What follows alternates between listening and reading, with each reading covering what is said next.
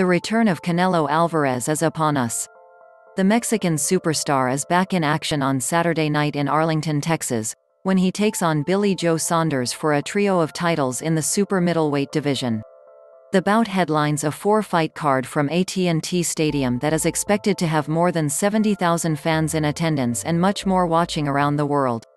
Alvarez has been extremely active since returning from a brief hiatus because of the COVID-19 pandemic. The unified champion at 168 pounds has fought twice in the last 5 months already and has plans on fighting 2 more times in 2021 if all goes according to plan on Saturday night. But he faces a tough test in the Brit carries an undefeated record and a difficult style. Can't get enough boxing and MMA? Get the latest in the world of combat sports from 2 of the best in the business. Subscribe to Morning Combat with Luke Thomas and Brian Campbell for the best analysis and in-depth news, including an early look at Canelo vs. Saunders below. While this card is all about Alvarez and Saunders, there's a few more names just below the main event that should provide interesting theater in the build-up. WBO junior flyweight champion Elwin Soto is scheduled to take on Katsunari Takayama in the co-main event.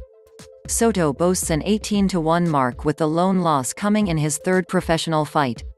He's been dominant since with 12 knockouts on his resume.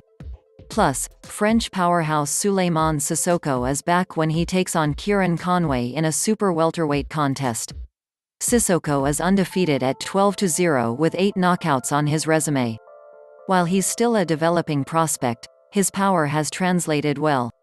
Cissokho scored a TKO in March in his first action since September 2019.